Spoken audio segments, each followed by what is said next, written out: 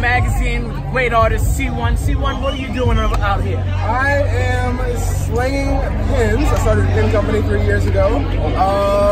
Slinging pins, I'm slinging good vibes. What are you doing out here? We out here just interviewing the masses and trying to talk to great artists like yourself. I appreciate that. Where do you draw your inspiration from?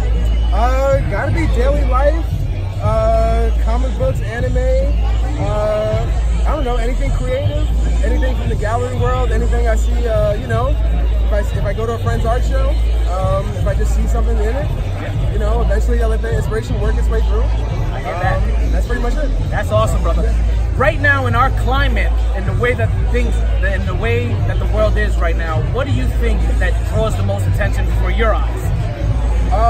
What draws the most attention? That's a hard question because it's like the Instagram era where you can see like just so much stuff. So I would have to say the hardest answer, originality.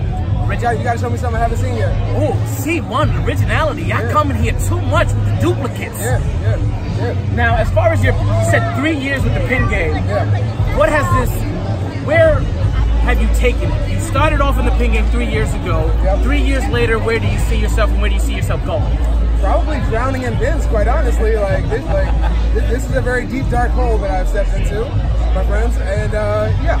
So probably trying to climb out. Probably can't do it. Probably gonna slide down deeper, and no, that's false. I don't think you can't do it. I think you can do it. I think you have the ability to do it, and he has the skill to do it. C1, thank you so much for your time today. I appreciate that. Thank Absolutely, you. Guys. Enjoy. Thank you, guys.